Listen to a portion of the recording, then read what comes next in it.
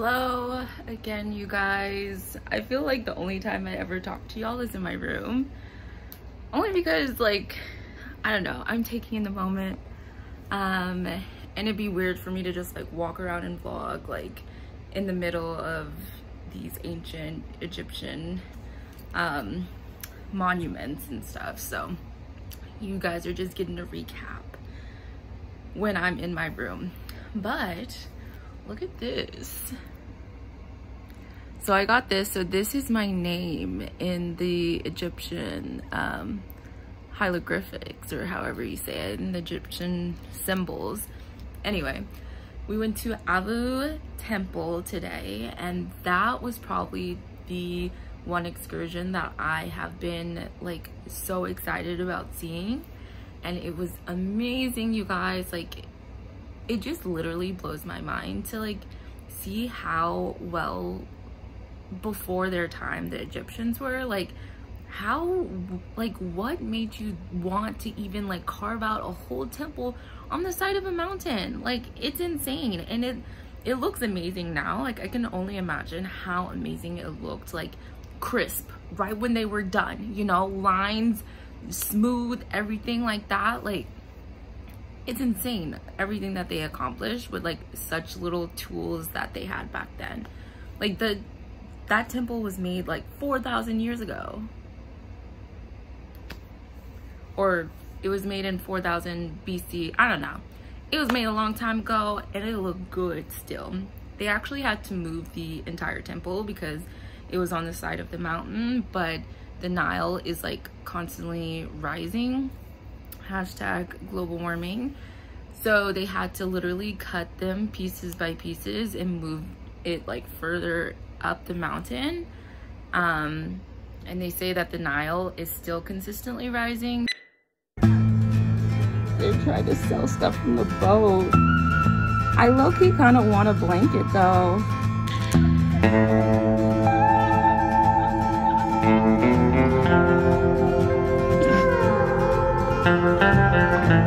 Dude, the hustle never ends.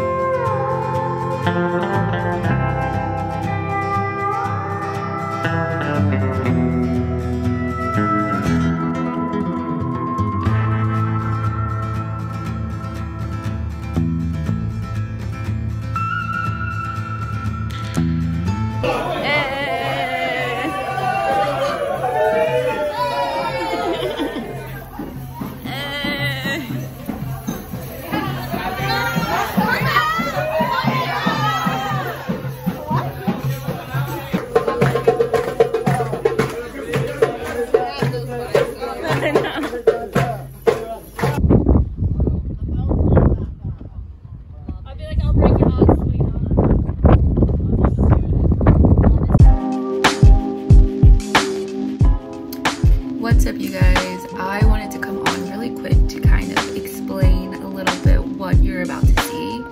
By the way, got this in Egypt. Definitely get yourself a papyrus eating when you're there. But so these next few clips are us going to an Egyptian village. We're invited to this village basically to see how they live and how they structure their community.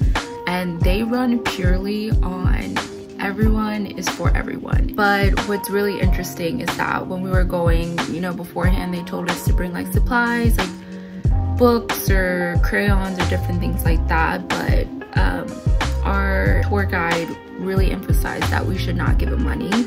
He wanted to let people know that they are not poor people. They choose to live this way, and they love the way they live. You know, they have everything that they need, and money is not going to help or solve any of their issues. It's the way they're really preserving their culture. And it's really interesting that this specific village that we're in and that we went to visit, they are a direct line of the Egyptian royalty. They are incredibly smart people, and they're choosing to preserve their culture, show people that.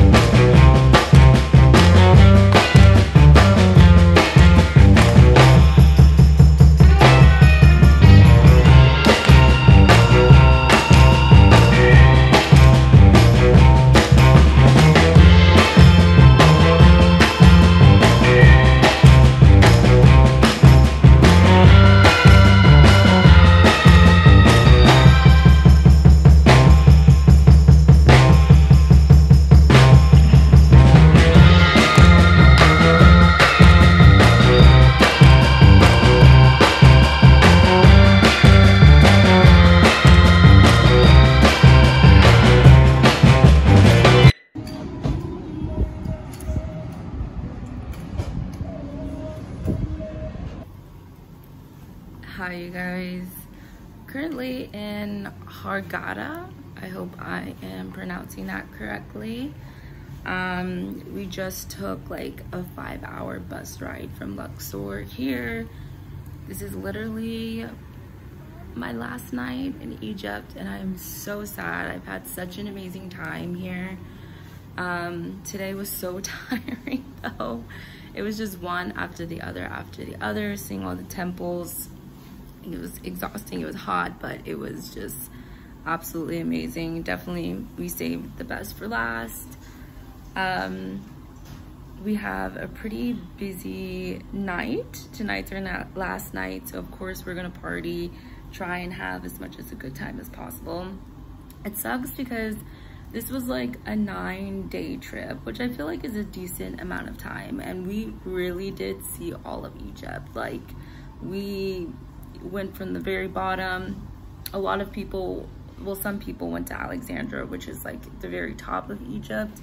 I personally didn't get to do that, but it's okay. But I feel like I've gotten the full Egypt experience and I've experienced this country, so, and it's been absolutely amazing.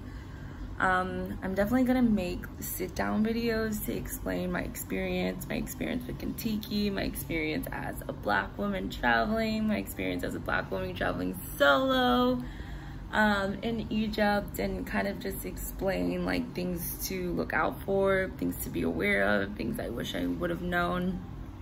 So if anyone watches this video and you have questions, maybe leave it down in the comment box to maybe see if I can answer some of those for you guys. But yeah, I'm just gonna enjoy the last night.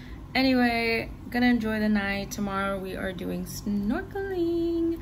Super excited for that. It's gonna be on the Red Sea. I have heard amazing things about the Red Sea, that it is one of the best places to snorkel and scuba dive.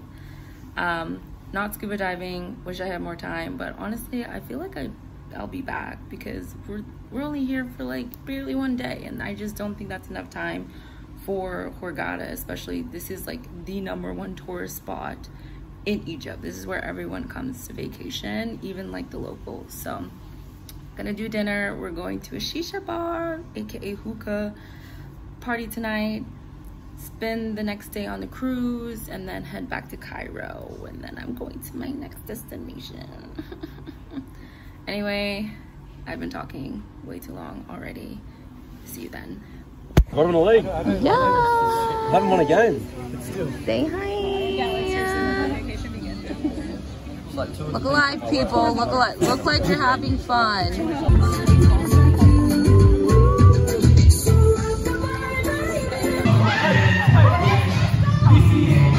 Would you like to